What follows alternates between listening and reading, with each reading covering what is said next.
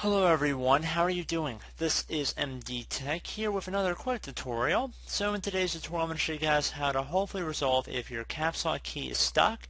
So there's going to be a couple different things I'm going to go over in this tutorial, and hopefully the methods I show will work for you. So the first thing I would suggest would be if you have a caps lock key on your keyboard, which most keyboards do, it probably will be on the left side of your keyboard. So caps lock. Just want to tap it one more time and then start typing again to see if it's resolved the issue. So if it's like this, and then I click on the caps lock key one more time, you see now it is in lowercase letters. So that's the idea that I'm going for with that.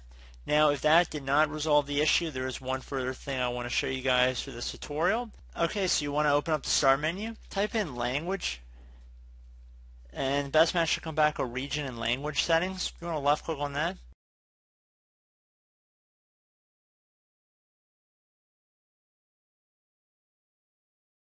Now on the right side you want to go and scroll down until you get to the area that says advanced keyboard settings underneath related settings. So left click on that.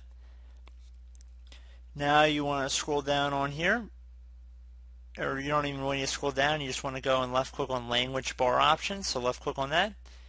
So now you want to left click on the advanced key settings.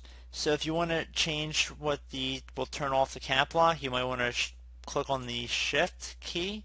So left click on the shift key right here, and then once you've done that, I would suggest clicking on OK, or applying OK, and then try to click on the shift key again, see if then your issue has been resolved.